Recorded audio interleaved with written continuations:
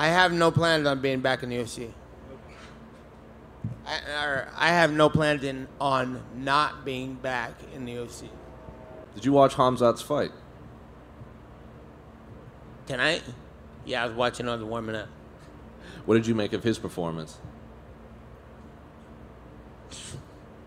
Lame, scared, boring, rookie, whack, pussy, lame, dick sucker. all those things.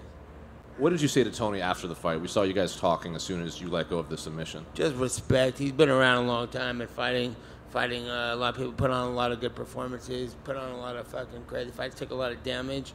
People could act however the hell they want if they've been done shit like that. To me, people are like, that person's crazy. This dude's doing that nowadays. I'm like, whatever. He put on enough wars to do whatever the fuck he wants.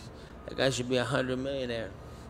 And a lot of people, I think, were surprised that you never finished the trilogy with Conor. Is that something you would consider doing outside the UFC without the UFC's involvement? What? Just kidding. No, I